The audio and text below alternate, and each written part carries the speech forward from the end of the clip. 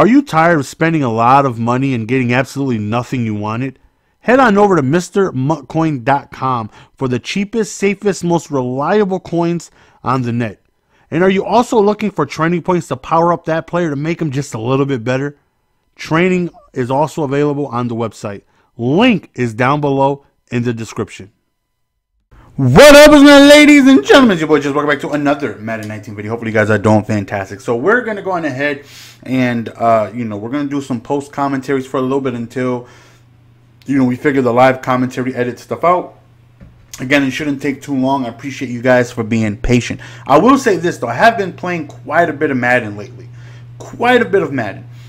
And I've been playing really bad. I haven't, really been, I put a team together. I'm trying different things out, and I just play games, right? So if I beat you the past couple days, you're not going to see it. If you beat the hell out of me the last couple days, you're not going to see it. I haven't really been recording. I just been wanting to play just to play. And I've been doing really, really, really bad lately. Like, really bad. Like, I got demoted from all Madden first string to all Madden second. Like, that's how bad I've just been struggling lately. Which is some BS, because I was 3-3, right? This guy, he had three false starts in a row, and on the third one it said, the connection to your peer has been, or kicked for a excessive reason.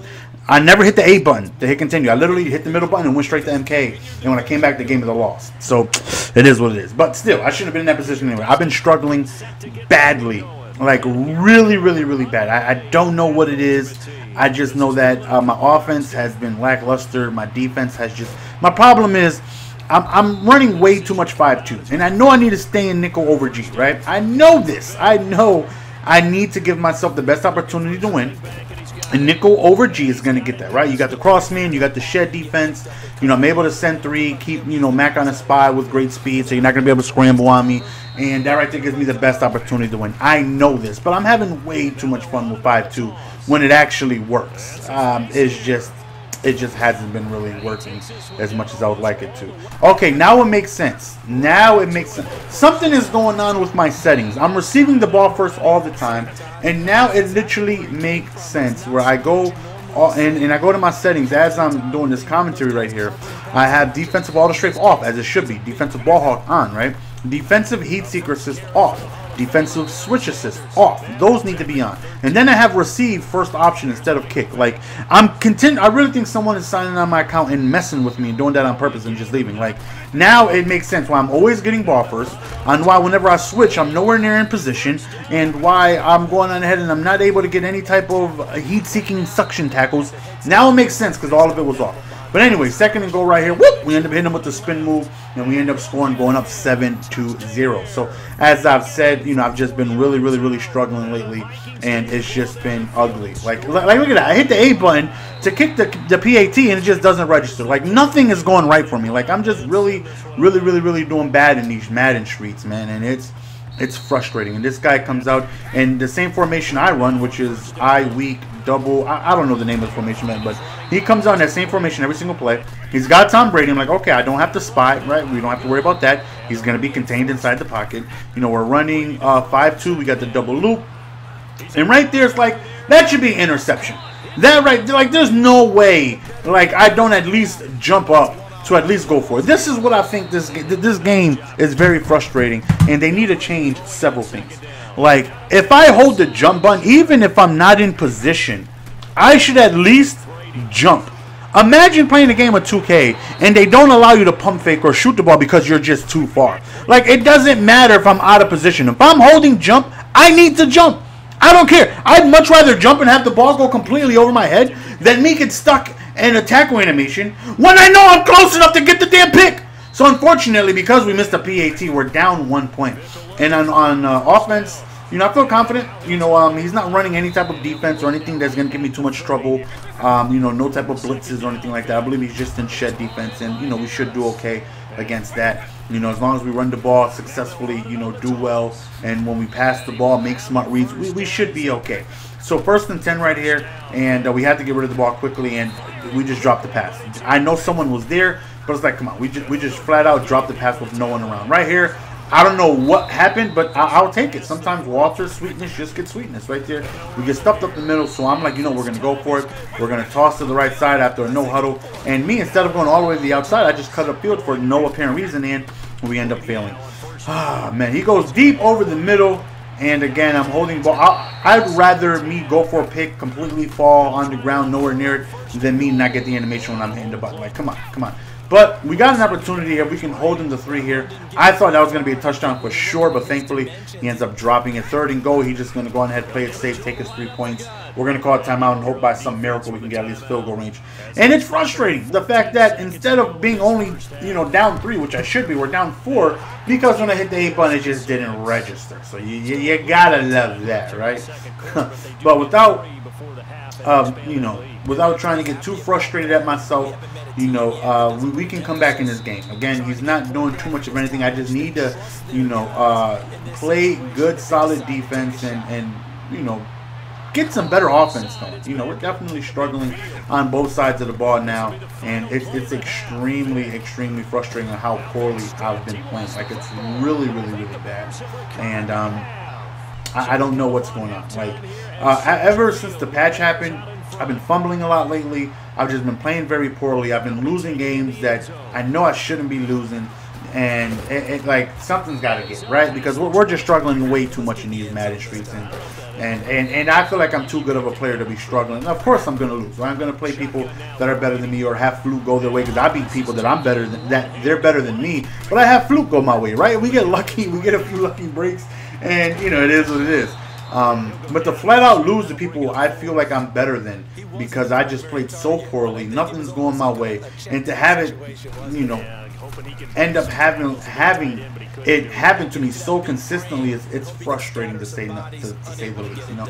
But, you know, we're down 4, and we got to get the offense going, man. We're struggling, and we're struggling bad. Step up in the pocket right here. We got X, and we end up trying to reroute him to the left, but I don't get the reroute. X is always my reroute. See, that's the little things like that happen. Like, X is always the reroute on that play. How was X not my playmaker right there? I've done this same route combination thousands of times. I know where I should have my playmakers. Unfortunately, he just wasn't. And we decided to go for it. B is completely wide open. He had hard flats, and I just missed it. And see, that's the type of poor play I'm talking about. Now, we all know I have blind reads anyways. But it's like, that was so wide open. So wide open. I literally never even looked at it. He's 9 for 10. He's just dotting me up. There's just nothing I can do to stop this. Like, sheesh, man. The first game I'm uploading in a while, I'm going to go ahead and just get the bejesus beaten out of me. That's just not good. But thankfully, LT comes away with a big sack, knocks him out of field goal range. He's going to go for it. He chucks it up over towards Paul Krause. We click on. We get the pick. I don't know how. Ball Hawk was on. No, Ball Hawk was on. That was the only thing that was on. But, now, see, this is what should have happened. Reroute right there. You see how that reroute right there happened, that playmaker? That's what should have happened last time. I did the exact same route combinations before. Anyways, it doesn't even matter. We need to go on ahead and run the ball. As you guys know, I run the ball a lot, and I need to run the ball effectively for my offense to be effective. Because if you just make me one-dimensional, you force me to pass, I'm being for a long day, because I can't pass. It is what it is. I'm just not an effective passer when I need to be. I'm an effective passer if you have to worry about the run, and then I'm just mixing in things here and there, and then I have some things go my way.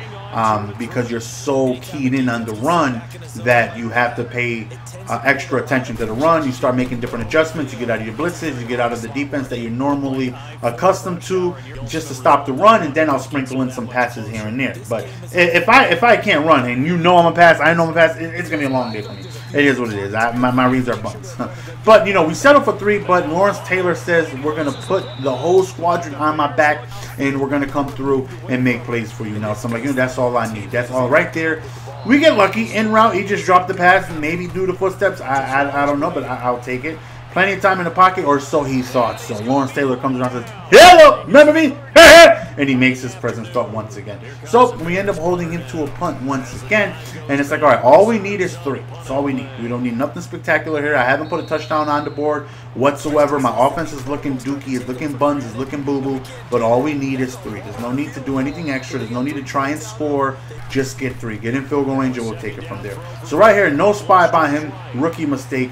Now we're going to go on ahead and take off Mimi with Michael Jeremiah Bartholomew on some dogs, Vic. And we end up getting the first down really quickly underneath right there. Look at the spin move right there. The juke to the outside spin. Sweetness is so good, y'all. So 2nd and 4, we end up going to a draw. And he had the user shed. And I'm like, you got to be kidding me.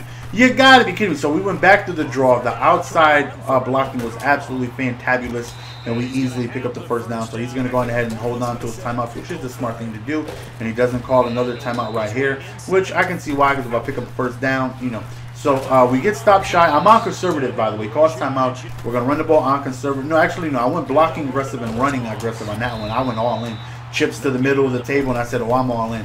So we end up being held to 3, but we are up 2 points. And I should be up 3, but we missed the PAT, but it is what it is. Nothing I can do here, right? So now we need to trust our defense to make plays, and I feel confident. Again, he's not showing me too much where I feel like I should be worried. So I feel like we should be okay. And we also snuck the pass rush on aggressive. So, well, right here on 2nd down, I remember it vividly. I feel like, you know, we should get a very good pass rush.